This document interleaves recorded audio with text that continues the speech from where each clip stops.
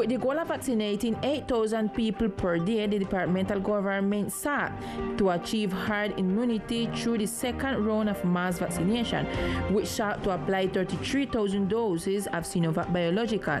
The head of the health department gave statement at the close of the session. El balance es de un éxito rotundo en esta segunda jornada. The results are a resounding success in the second session, thanks to the participation of Sanitas, EPS, and Nueva EPS, and all the collaborators who were in the first and second sessions.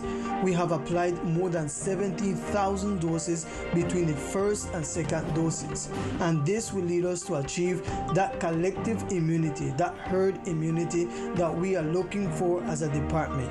The head of the health portfolio indicated that the archipelago is on the way to becoming one of the biosecure islands of the Caribbean, specifying that although the massive session has already ended, tomorrow the vaccination of pregnant women will begin at the departmental ESE immunization points. El día de mañana en todo el país, incluido San Andrés.